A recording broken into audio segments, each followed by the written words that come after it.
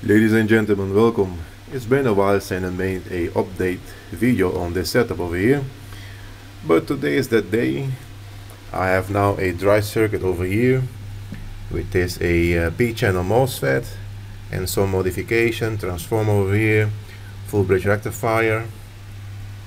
I'm running the system on about 16 volt DC, and milliamp draw is around this meter over here. Let's say 20 milliamps. The idea of this circuit is very simple. Push back some of the back EMF of the coils back to the source cap, and also in between the magnets where I'm pulsing, you have like half a sine wave over there. So I'm trying to catch that, both of them, through the transformer. But because the voltage of those are way too little, I'm stepping them up a little bit and hopefully dump that in the cap also. Kind of like a self-sustained circuit, self-driven, self-loop or whatnot. Here I have a big capacitor, which is a 15 volt DC cap, 25,000 UF microfarads. Gonna remove the power, so it runs on the what is in the capacitor. It is already dropping.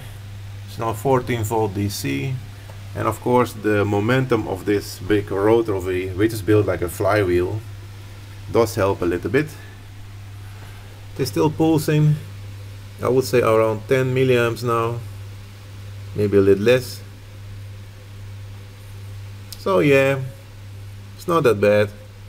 Next, what I'm gonna do is remove this transformer over here and put one with a low resistant primary, so I can push a little bit more current in the system and hopefully get it to spin faster and hopefully get more EMF out of it also. Yeah, we'll see. It's just a test setup, nothing special as usual.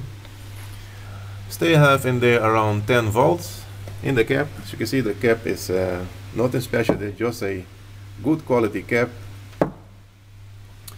10 volts, maybe still pulsing, but you cannot see that on the 500 milliamp scale. So yeah, okie dokie, hope you enjoyed it, and as always, thank you for watching.